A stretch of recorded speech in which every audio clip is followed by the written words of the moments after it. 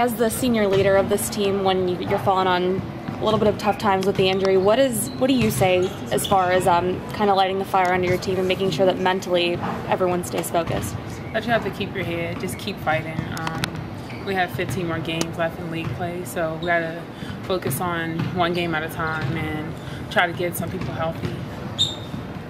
And now looking back at the past two games, obviously not the way that you guys wanted them to turn out, but what are some things you can take from that and use as lessons learned moving forward?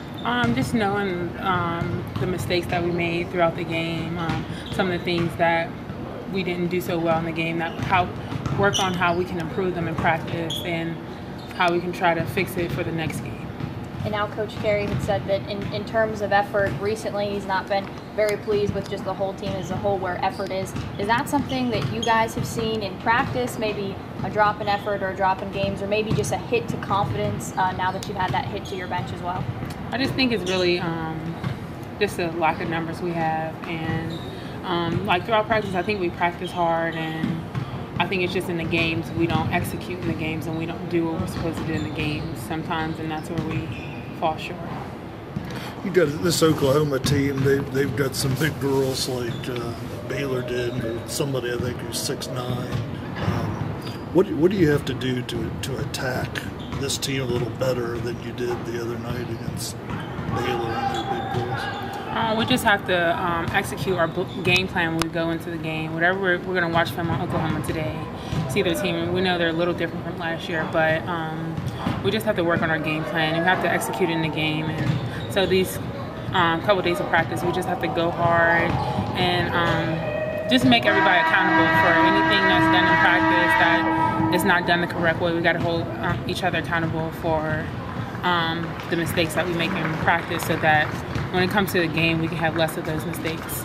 I know a big thing the other night was Baylor's offensive rebounds, and a lot of times Coach Carey attributes that to just effort, aggressiveness down there. Is that something that just needs to be kicked up a notch here when you go up against Oklahoma?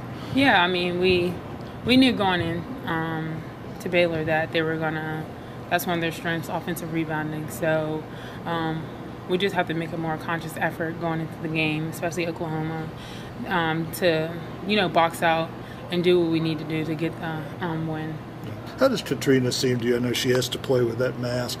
That's never a good thing. She's trying to make the best of it, right now while she has to wear that. I think she's been fighting through it. There's not much she can do. She can go take a chance to play without it, but I don't think she want to hurt her nose again right now, and it's not fully healed. So I think she's been fighting through it, and that's just what she has to do because she can't play without it right now.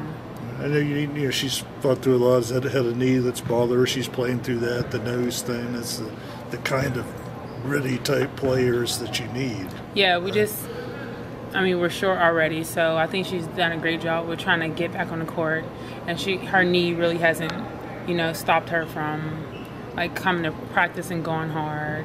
And then the nose, it was just an unfortunate situation, but she's been fighting through it. She got back, she missed a game or two, and then she was right back at it.